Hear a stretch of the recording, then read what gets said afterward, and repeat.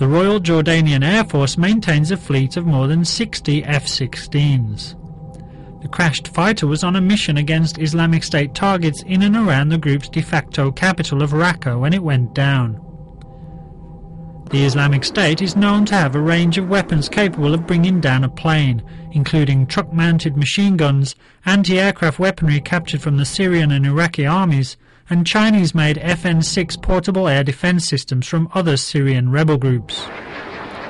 Coalition officials later said there was no indication that the plane had been shot down, and that mechanical failure or pilot error was more likely the reason for the loss.